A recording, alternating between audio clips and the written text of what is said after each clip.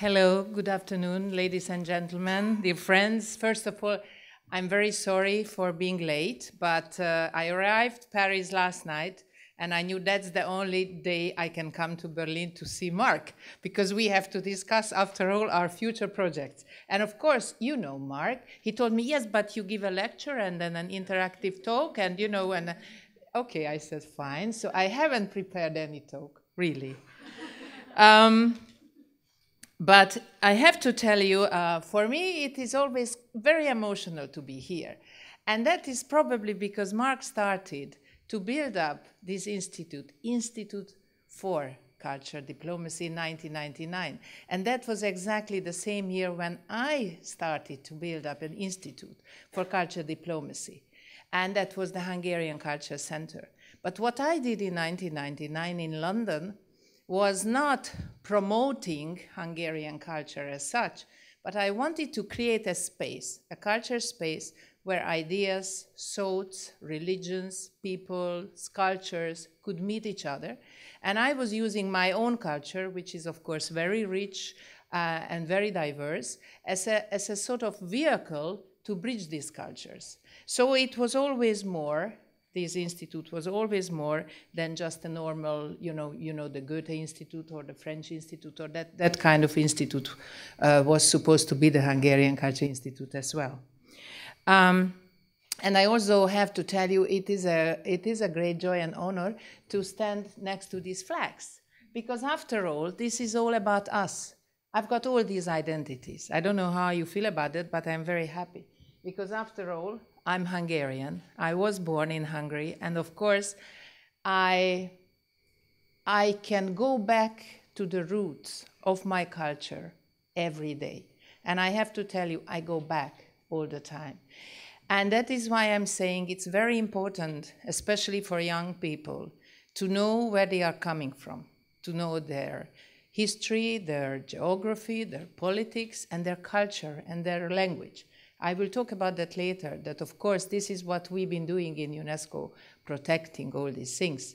But then I was very happy to step out from my culture and from my country. Of course, it was not so easy as it is easy today for many of you, because I was brought up behind the Iron Curtain.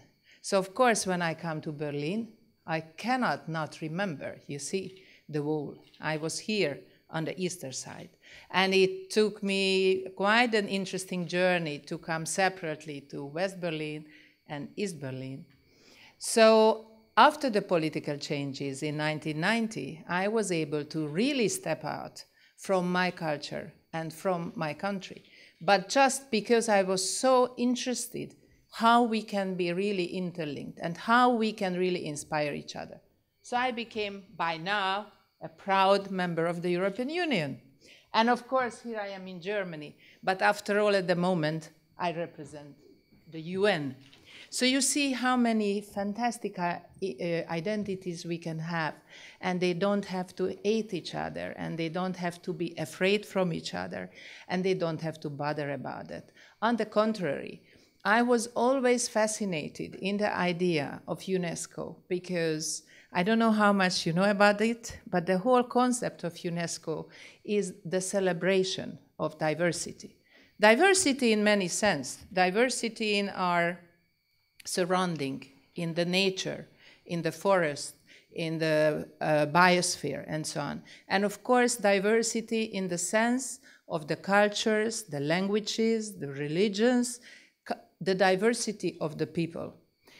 And we protect the diversity, because without protection, without protecting the diversity, I would always say that losing a language, losing a culture, it means that we are getting poorer and poorer in the world. Of course, it's not very easy, because we live in an interconnected village, I would say today, in the whole world, which of course gives a great beauty and enjoyment to all of us. But it is also a great challenge how we can keep the different identities and how can we at the same time be open and interested in the other people and the other languages and the other cultures. I don't know, I am really interested, and that is the second very important point for me when I come here. I'm always so inspired and interested in the audience, because there are always wonderful young people. And very often I can learn a lot, so I hope I can do that today as well. Because we are actually at UNESCO working for you. Probably you don't know about that, but that's really the main point. We are trying to create a better world, a safer world, and a more secure world for the future generation. The whole idea, of course, came after the Second World War, and the idea was a very idealistic idea. And I would say UNESCO is a bridge between the idealistic world and, of course, the reality. I don't say that we are naive people there, especially because it is an intergovernmental organization. It is the biggest special organization within the UN system. But of course, we are all representing governments. We ambassadors are representing governments. But it's an interesting lot there, because we all know that after all, representing the interests of your country and of your government, as you are an ambassador, you have to do, we have to be a little bit above that all the time. And that is the beauty of multilateral diplomacy. I'm sure you are all interested in international affairs and relations. And of course, as we look around in the world, I personally believe, and I'm very happy for that, because I've been working for that for 30 years, that multilateral diplomacy and cultural diplomacy are getting more and more important. And not only getting more important, but they are recognized to be more and more important. So UNESCO is a place which is a great ground for multilateral diplomacy, but which is really a great place for cultural diplomacy as well. After the Second World War, the idea was, of course, to build the idea of peace in the thoughts of the people, of the young people, and of course of the enemies as well. And originally it was opened in London, and originally it was declared by then a lady who was the Vice Minister of Education of Great Britain. I'm saying that because for me it is quite symbolic that it was declared, it was opened by a lady. Having said that, after her, we were only 3 who ran the General Conference, which is the supreme body, of course, of UNESCO. So we still have to do a lot of work in UNESCO. But after the declaration and the opening of the whole institution, Léon Blum, who was 3 times Prime Minister of France, invited UNESCO to Paris. And we were given a beautiful ground. And that time, of course, the idea of creating a new space and a new building and a new place within Paris was also a statement. So this is, I would say, a grade 2 listed building, and it is a very modern, it's a very famous Ypsilon building. So by today, the UNESCO building is one of the most famous modern architecture buildings in the world. And of course, the number of the members has been growing and growing. Because don't forget, UNESCO had to assist and to inspire and to follow, and probably also was able to influence of the whole evolution of humanity. Because after the Second World War, UNESCO was growing because of the independence movement of the different countries. More and more countries joined us. And of course, it was the time of the Cold War. And that was a different time in the UN, and it was a different time in UNESCO. In the UN system, we have so-called electoral systems, and how interesting it is that even today, we have this Cold War type electoral system, meaning the group 1 is the Western countries, and the United States, Canada, Turkey, and Israel. In the group 2 is the former Soviet Union countries, the former Yugoslavia countries, and all the rest like us, Middle, Southern, Eastern Europe.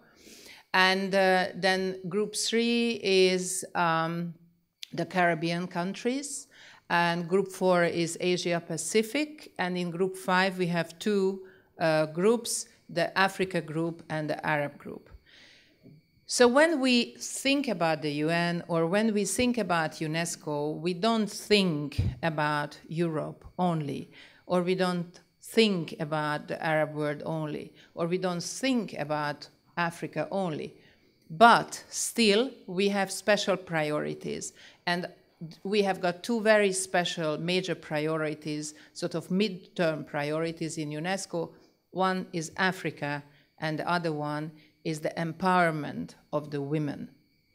The vehicles in UNESCO, the way we work, are based on the conventions. And of course, because the institution, this organization was set up in order to build peace and security with international collaborations in the fields of culture, education, the sciences, communication.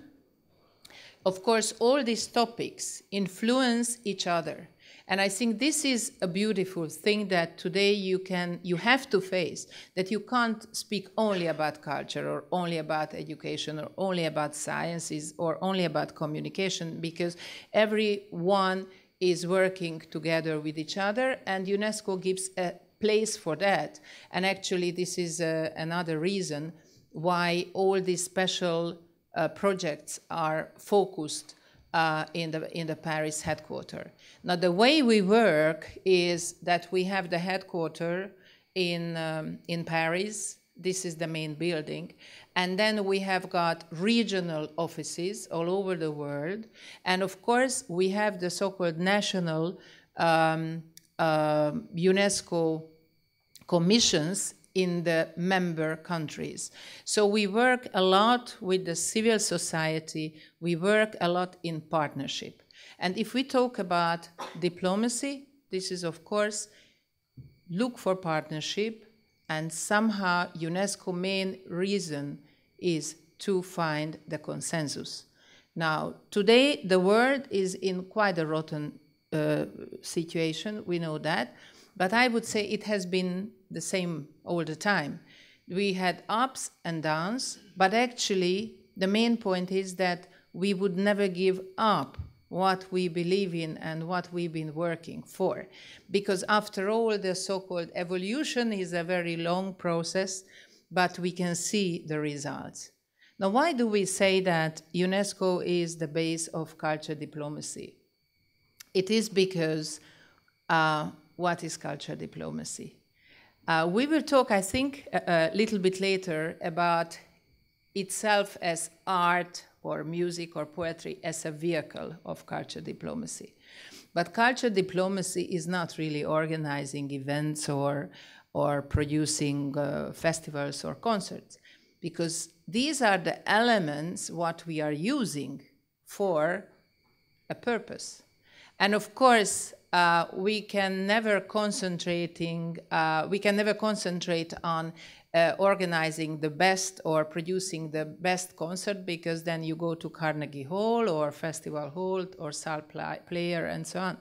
So, but you can use these wonderful vehicles which can help us really to get together, to get a bridge amongst each other. And of course, we will talk about that later, how these vehicles can really lift up the spirit and help the better understanding among the people.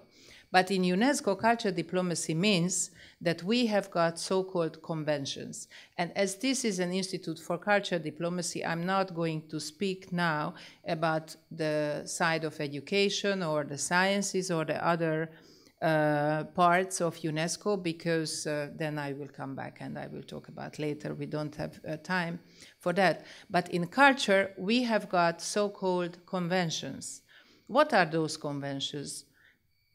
conventions which have been produced together in a consensus with and by the other member states. And of course, that makes these conventions really very important, because UNESCO doesn't have a kind of power of a police. Nothing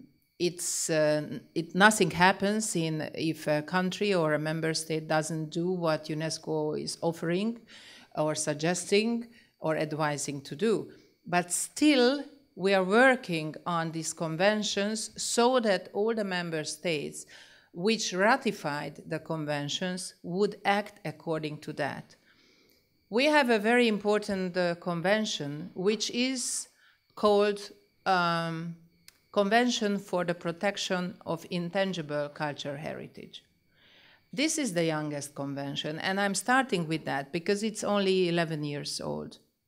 But it has grown into one of the most important conventions because it talks about the identity, what I just mentioned at the very beginning of my talk.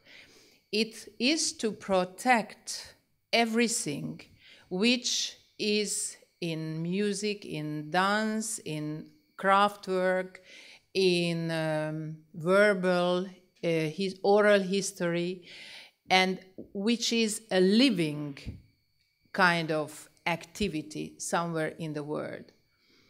I worked quite often and quite a lot in Africa, and in Africa, if you go there, you see the whole continent is intangible cultural heritage, but they don't know it. They don't know that they have to be protected. They don't know that their intangible culture has to be protected. So that is why we are concentrating very much and working very much hand in hand with the African countries. And you, I am sure, know that there is a huge debate in the world, and this debate is always between the North and the South, meaning the rich countries and the poor countries. And this is an ongoing political debate and fight. It can be sometimes very harsh, it can be sometimes more understandable, and so on. So because of that, I would say that this is a very bad concept when the so-called developed world would go into the developing world, telling them what to think, what to do, how to behave, how to live, you know, what kind of value system to have. Because I truly believe that we have to learn from each other. Going back to Africa, I've been totally inspired by an African philosophy, and it is called the Ubuntu or Ubuntu philosophy, because it says that you are a human being because you belong to a community. You belong to somewhere. It's not only about you. And of course, we in Europe, we think always about our own ego. So why don't we learn, for example, from this African philosophy? But of course, I could give you many more examples. The main point is for us in the whole world, and of course in the work in UNESCO, that we should be open towards each other, and we should be ready to understand and to learn from each other. I would always say that if we have got the good grounds in our childhood, in our youth, then we should be not afraid in this chaotic and unsafe life, because we know first, we know who we are, and then we can work with other cultures and other people. So this is a very important convention, which has been already signed by 160 countries. Actually, altogether at the moment, there are 195 countries. Another very important declaration, what we did in 2001, it is also quite new, it is the protection of cultural diversity. And that was the very first time in history that the protection of cultural diversity has been put on a very high diplomatic rank, I would say. And of course, mainly all the countries signed this convention. And again, it gives a kind of vehicle and an advice to the governments whom we've been working together with, how to protect the diversity of cultures, of languages, of religions, of the biosphere, and so on. I'm sure you know, create all kinds of different international days, and these international days are just another kind of vehicles working with each other. And this is, for example, the International Day of the Mother Tongue, or the International Day of Jazz, which I declared actually in 2011, and of course, the director of this wonderful institution wrote his thesis about jazz. So it was not a it was not a mistake that we declared the International Day of Jazz, and it was not only because Herbie Hancock sort of inspired us to do that, but because it always had a very strong political message. And I remember the years when I was a child that jazz was actually in many communist countries that time forbidden, because it was very dangerous to know that no one knows what will be the end. No one knows who is going to work with whom, and so on. So jazz was, of course, a very important message to the whole world. And also, I declared the International Day of Radio, which, of course, is about the importance of free flow of information. And again, I remember very well in my childhood when I was listening to Radio Free Europe or the BBC Radio or Radio Luxembourg, because in that time, in my part of the world, it was forbidden. I don't know where you have come from. We will talk probably later on. I don't know whether you have got a similar experience to me or not. I hope not. But still, there are many parts in the world who don't have the free access to information and who don't have the free access for the diversity of the expressions either. So this is another kind of vehicle. We are doing our cultural diplomatic work with all the member states. Another one which you might know very well about is the UNESCO World Heritage. This is one of the oldest conventions, and this is supposed to help to protect the buildings, the landscapes, and we have a special convention through which we are trying to protect the heritage, the cultural heritage in danger, especially in the time of the wars.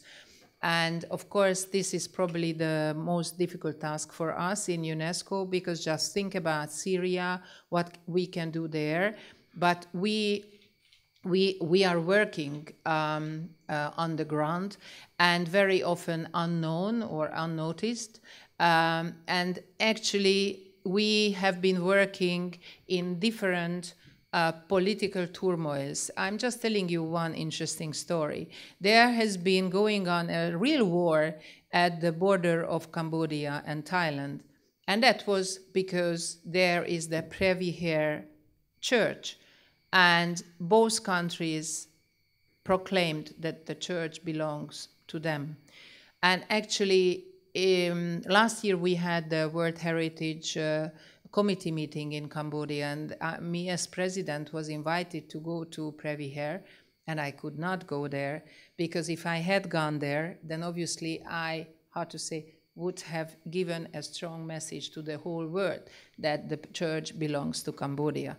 So we had to wait to the International Court of Justice, and by now it's clearly stated that it belongs to Cambodia, but because of this very interesting relationship between the two countries and the two types of Buddhism and this very special church, there has been going on a war because of that. So President Obama said that culture is what connects us. But he also said that, of course, culture is also what disconnects us and what can be used for the cause of even wars.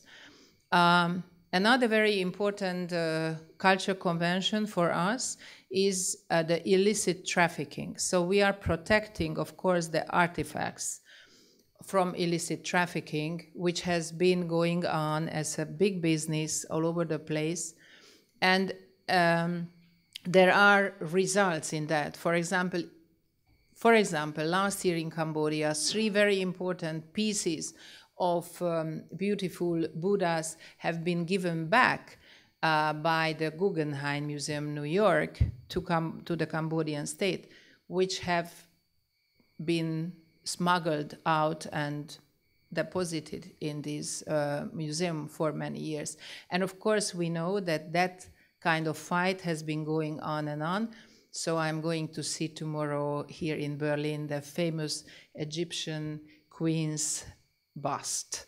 And I'm sure you've seen it already. And of course, this we have experienced in our life very often, and it has been going on today, on and on. For example, the Egyptian government comes us very often to ask for support because, of course, you know, you go there, you dig a little bit, and you find immediately something fantastic, and you just take it out.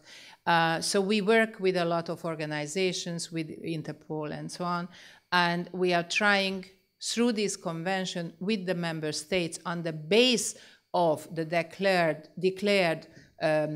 collaboration to protect the cultural diversity, the cultural heritage, whether it is built or whether it's a landscape or whether it's intangible.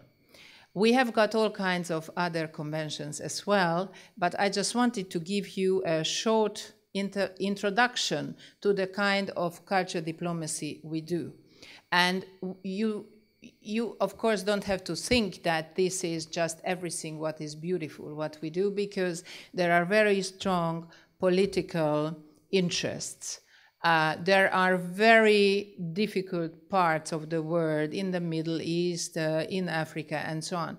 And because of the political differences, or because of the wars, it's very difficult to work with these countries because everyone is sort of protecting its own country's interest. But before I was elected as president of the highest body of UNESCO, I was president of Group 2. And of course, in Group 2, you know, we have countries, Armenia, Azerbaijan, Russia, Georgia, just to name a few, which are in wars with each other. And I told them, you have to sit down with me at the same table. Because if we don't do it here at UNESCO, then actually we should just forget about this organization. Because we know we have got our political interest, we have our different political arenas in the world, but actual culture diplomacy, the main point is of culture diplomacy is that it should be concerned about the people living on the ground in long term. What does that mean? It means, again, with a personal remark, that when I was brought up, it was this divided world. And of course, we didn't have in my country independent foreign policy, for example. Or we couldn't do any independent diplomatic work, of course. But the only thing what gave us hope was culture diplomacy. Because through culture diplomacy, we were able to meet other cultures through the art, through poetry, through different artists, and of course, not talking about the propaganda, but it was a great experience for us, even just to go and to sit, let's say, in the British Council Library, or not to mention other sort of free country representations.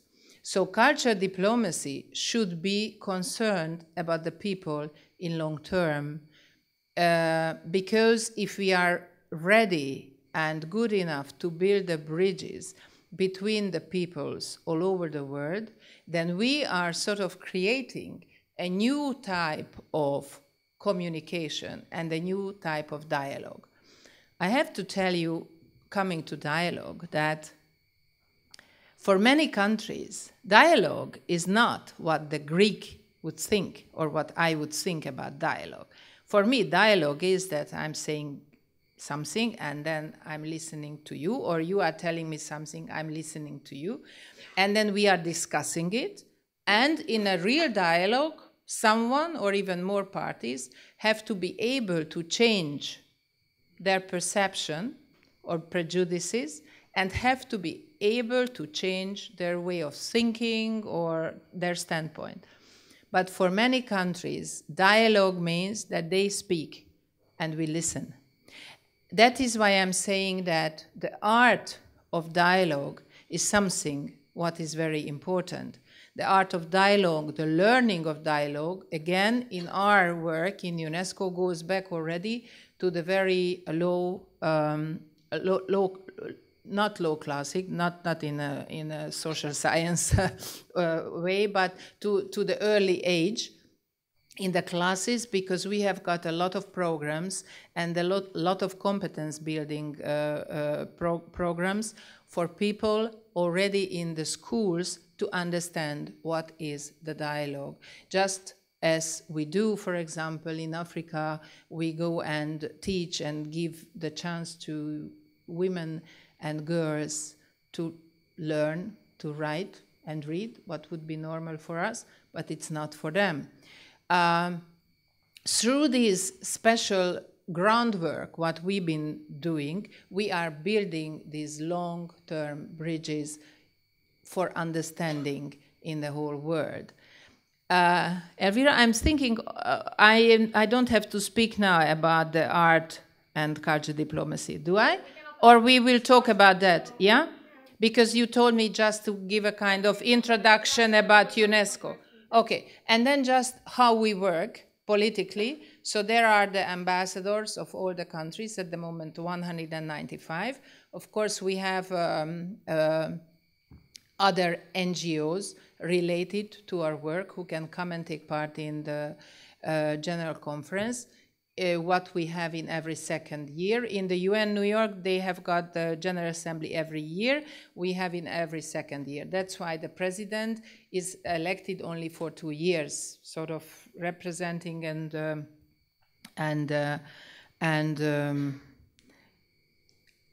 getting in dialogue with all the leaders of the world and talking about our philosophy and ideas and work. And meanwhile, the General Conference is resting in a format, the so-called Executive Board, in which we have only 58 countries, monitor what the so-called Secretariat is doing. The Secretariat is the organization itself run by the Director General. And it's great, we have a woman, a former ambassador of Bulgaria, Madam Irina Bokova, the very first woman actually who runs UNESCO since 2009. What is difficult that we have the Secretariat, they have to actually work according to our rules. And of course, there are all the member states monitoring, but also influencing the world. So what do we have to do? We have to get in dialogue. We have to really find a consensus, because if we don't find a consensus, the draft resolutions and the decisions won't mean anything.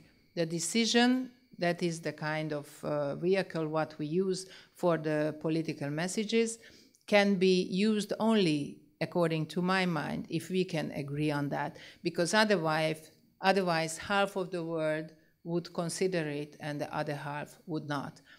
I honestly and truly believe in the power, as I said, of multilateral diplomacy and the power of culture diplomacy, because it helps the people to think, to understand, and it goes right very often to the heart, to the psyche, to the immaterial